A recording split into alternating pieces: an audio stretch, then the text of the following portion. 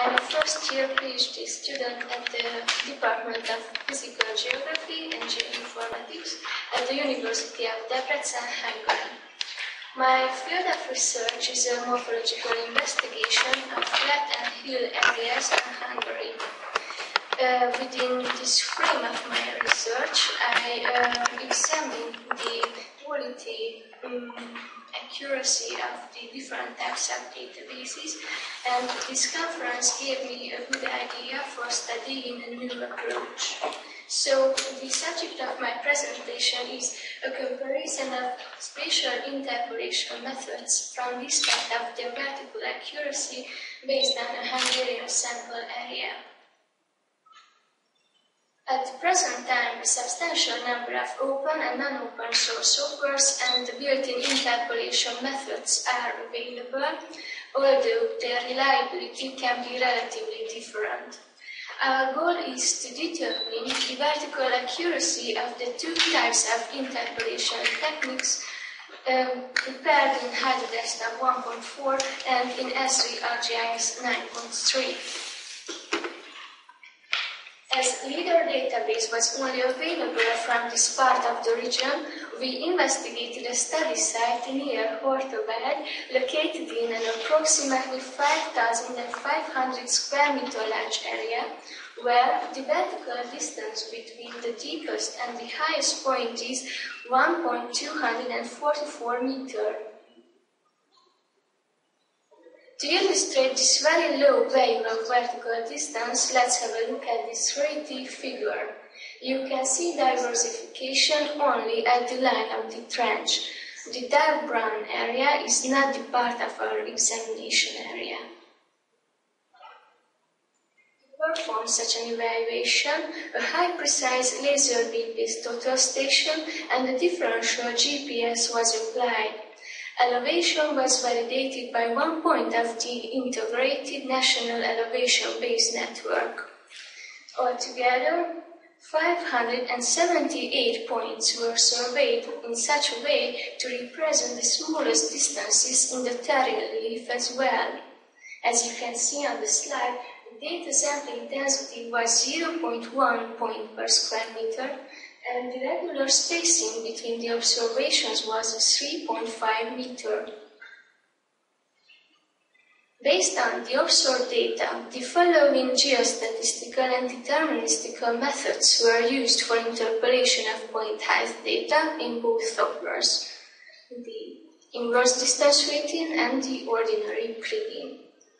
Parameters were matched to each other in both softwares, however, only from the user's point of view. Due to the MapWindow's grid analysis tools, we were able to convert the BGD file format into GeoTIFF, and then we were able to open in ArcMap, where, with the help of the pixel value to point script, we were able to examine the heights in the case of each point of derived surfaces. The main statistical parameters are shown on the diagram. The resolution of LiDAR surface based on airborne laser scanner is 0.5 meter, and we selected this database as a reference system by which the accuracies of derived surfaces were evaluated on the way of root mean square error.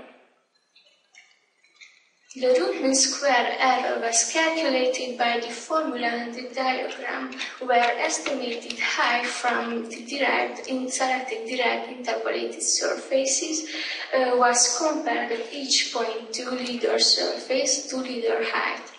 According to our previous study, LiDAR surface has been augmented with 16 centimeters, and then we calculated with this value. You can see the results on this table, where the value of RMS is very small. Interpolation by EDV in ArcMap has the lowest value of RMS. However, in this software, kriging interpolation represents the most unfavorable value as well. The results in the case of interpolation by HydroDesktop do not show substantial differences. The next slide represents the linear regression between the same interpolation methods prepared in both softwares as well. According to these figures, significant spreading can be observed at points with lower elevation. Meanwhile, at higher level, points are largely fitted to the regression line. The box plot diagrams also represent the same trends in elevation data. Points at lower elevation show greater dispersion regarding the semi-interquartile range than points at higher elevation.